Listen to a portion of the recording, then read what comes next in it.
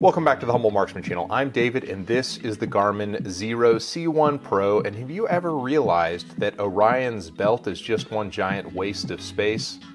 That joke only gets about 3 stars. Garmin Xero C1 Pro recently came out and all of the long-range guys seem to get early ones and talk to you about it as it relates to a rifle. And I did get a chance to use this with my buddy's rifle. He was chronoing some rifle cartridges at his indoor range.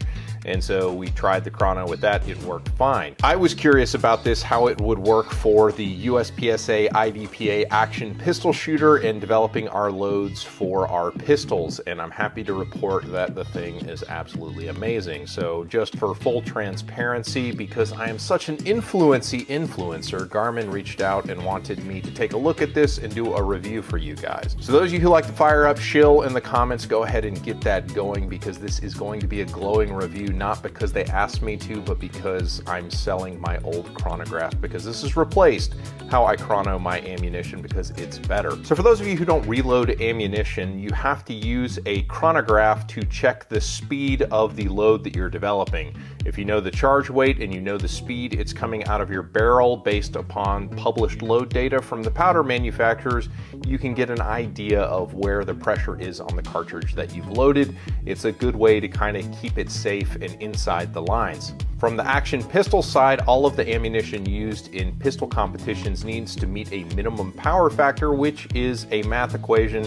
It's grain weight of bullet times velocity in foot per second divided by 1,000, and that is your power factor. Chronographs have undergone a pretty significant evolution. They started life as these big old shade sail things that you had to set up on the range perfectly level and you would borrow from your buddy and accidentally shoot it, and then they never forgave you. Well, I think Patrick forgave me. Patrick, have you forgiven me? I really am sorry for shooting your chrono. And that was an issue because of height over bore, and the little arms that held up the sail, you know, sometimes got hit. And then Lab Radar came out, and Lab Radar was the first commercially available radar that checked the speed of bullets in flight, which was really cool. And up until now, that has been the chronograph that I have used. The Garmin C1 Pro does what the Lab Radar does mostly, and it fits in my pocket and has an internal power source that is rechargeable. It has a really useful app that has just enough functionality to basically do what you need to do via a phone app. It doesn't pretend to be like a remote or anything.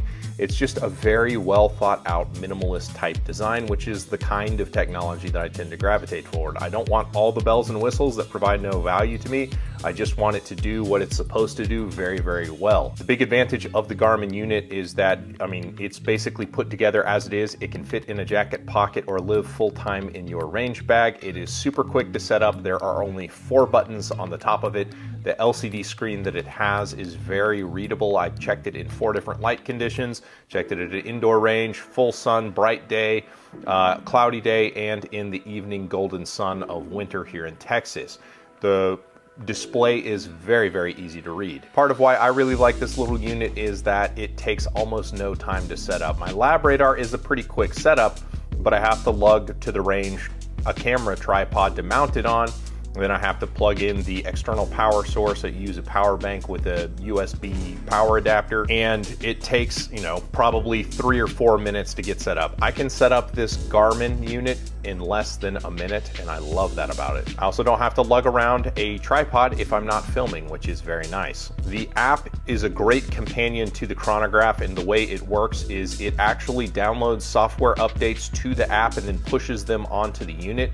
The connection to the unit is basically instantaneous. You don't have to like search for it, pair it from your Bluetooth list. You fire up the app, it opens up if this is powered on, and it will sync the data right then and there, and it's pretty much instantaneous. Basically dope that you're getting from the chrono lives in your phone, so you can always refer back to it. You don't have to go write it down somewhere.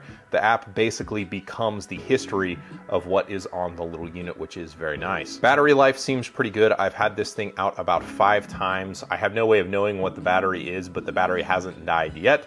I'll probably charge it sooner or later. The charge port is on the side of the unit, protected by a little rubber thing so moisture doesn't get in there.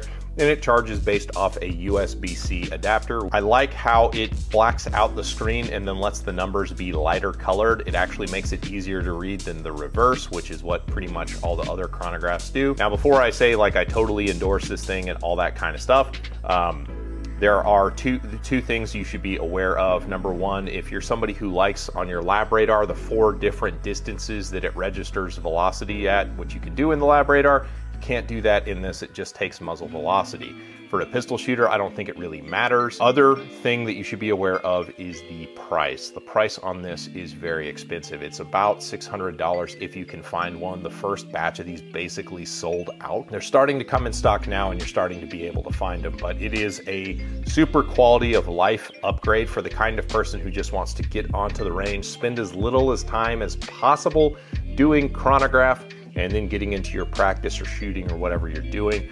This fits into that lifestyle very nicely, which happens to be the lifestyle that I have. So I'm a big fan of the Garmin Xero C1 Pro. I just wish they had fewer names for it, so I could just say like the Garmin Xero or something like that. And why is it called the Pro? Is there like another model that's the base model? I'm not real sure. Now, if you're somebody who is looking at buying a chronograph, I would recommend that you watch my other video on the Lab Radar when I bought it a couple years ago, and you can kind of see a feature comparison between this and that. I'm not going to do a head-to-head video because I'll just tell you in this video, I much prefer the simplicity and the ease of setup and internal battery and all the good stuff. In fact, my chronograph is the size of a GoPro on a selfie stick. Is very, very appealing to me. It's so fast and easy to use. It's fantastic. I appreciate you watching and check out this video here.